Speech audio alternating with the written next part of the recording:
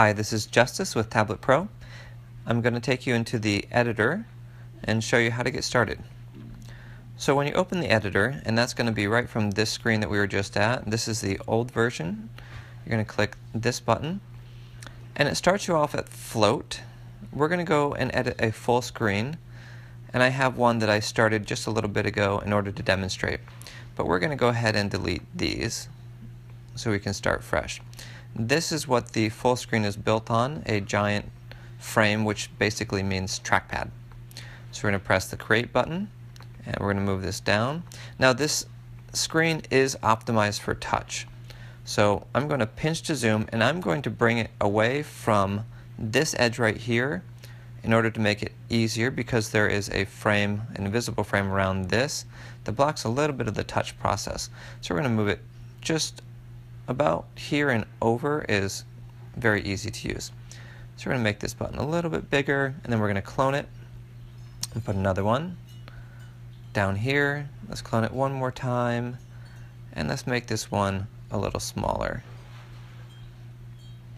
Okay, we're going to choose the shift button,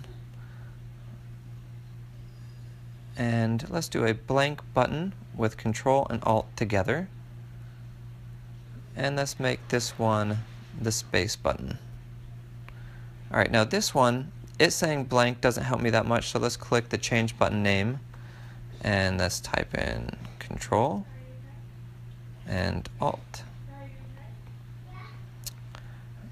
Alright, then we're going to go ahead and save this. I'm going to show you how to get this. We'll do save as. I named this one test 2. We're going to choose save. Yes, we're going to replace it. Let's minimize this, and then we're going to go over here, choose setting, click on the gear icon, go to layout details. There's layout options in all of the different modes, but we're going to do this here all together.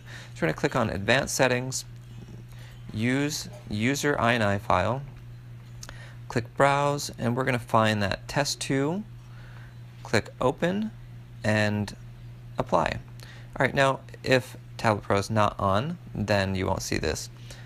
But if you turn it on, then you should see these buttons right here, and if you tap on them, they should light up to indicate that they're working. Some of the mouse buttons, the individual mouse buttons, do not light up at this time, and we should be adjusting that at some point. Now this right here, if you have any issues and you change this, this is a different layout, and this is a different layout. So you want to make sure that you have this set to all pad.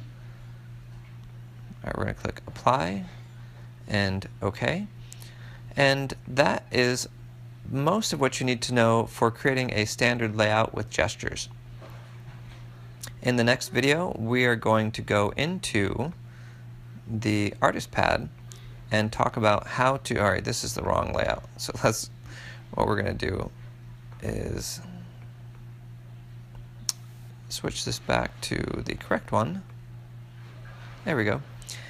We're going to talk about how to set up an artist pad for work in Photoshop or ZBrush or a variety of other creative tools. Alright, thanks for watching. We'll see you in the next video.